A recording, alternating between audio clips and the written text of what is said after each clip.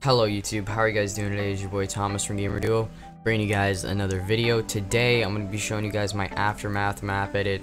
Last map edit that I made was for Carrier, and I obviously don't really like the map edit that we're using right now on Aftermath Zombieland, so I decided to make my own. I don't know if it's as good as the last one, but let me know your feedback. I tried to make it as good, but I kind of ran out of ideas after the first one, to be completely honest. That was the main idea that I had, and you know, now I have this one. So what we have starting off is two flags here.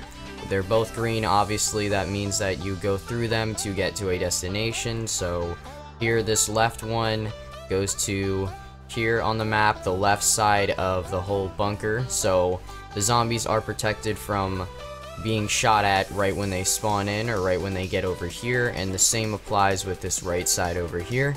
Now the goal is if I was a zombie, I would come over here and try to shank this door and obviously get it down in health. But if you are a human, I'm going to show you the human perspective right now. Same applies with this side. You would run around this side or run around this side and get to the door and obviously damage it. Here we go, let me pull out the knife. Yeah, you would obviously come over here and damage the door, and the door does have 30 health. All of the doors have 30 health. This door has 30 health. So basically what it is the zombies want to attack one side. You have to choose which side you want to attack, I'm assuming, or you can attack both and break both if you can. That's why, you know, there is a time limit. And this isn't my Zombieland, by the way. That's not supposed to be 18 minutes. It's just, this is the Zombieland debugger, which was where I made this from. So yeah, that's why the time limit's that much. But nevertheless, so these both have 30 health here. So this one 30 health as well. So I'm going to show you the human perspective. Obviously, if you have these two doors closed and this one closed, and you're in here and you're holding it down right here, you can hold it down here.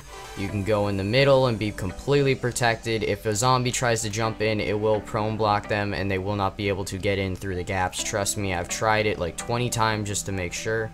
And now that we're in here, you're probably wondering, what is this red flag and what is this green flag? Well, obviously the red flag is where you come in and you land inside of here. So obviously we can't go through that one.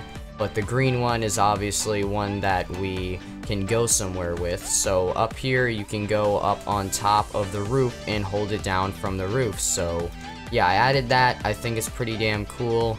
And then when you're done, or if there's a flying zombie, or you just want to go back to the other one, go back down into the bunker and be safe, then you just go through here and you can come back into the bunker. So yeah, that's basically how it works. And then the same applies with this right side over here as the left one.